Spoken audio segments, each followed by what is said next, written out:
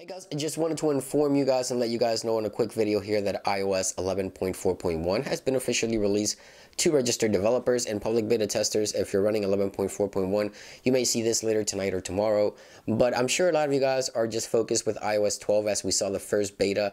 It just seems like iOS 11.4 and 11.4.1 don't even matter anymore, but we have to keep in mind we still have at least 4 months before we see an official release for iOS 12. So 11.4.1 are going to be, or 11.4 and 11.4.1 will be the softwares running on our devices. So it's important to fix a few bugs before Apple finishes completely developing iOS 12. So 11.4.1 is definitely important for many reasons: bug fixes, security patches that may come about within the next several months. Now with the software, we don't see any major features. Nothing from iOS 12 has been added to the software. I know a lot of people always tend to think that when we have two public betas in the wild at the moment, at the same time, people think that features get mixed, but no, that's not the case. It's still 11.4. 11.4.1 is the same. 15G5063B is the build number for 11.4.1 beta 2. Now, as I mentioned, no new features have been added, nothing like that, but we're going to go ahead and run a Geekbench here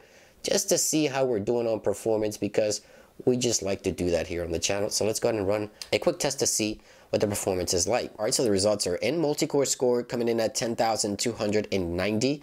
The single core score, they're rather low, 4260. I'm not sure why that would be. I just restored this device to 11.4.1 beta 2, so that might have something to do with it, but those are the scores. Here is a quick side note for those of you who own Apple Watch. WatchOS 5 beta 1 was removed because it was causing some devices to crash and get broken actually, so has been reinstated. For those who would like to try the first beta for WatchOS 5, it is reinstated by Apple. And there you guys have it, just informing you guys on the latest betas released by Apple and letting you guys know what's happening. I hope you guys enjoyed the video. Have a great day. Thank you for watching. I'll see you real soon. Peace.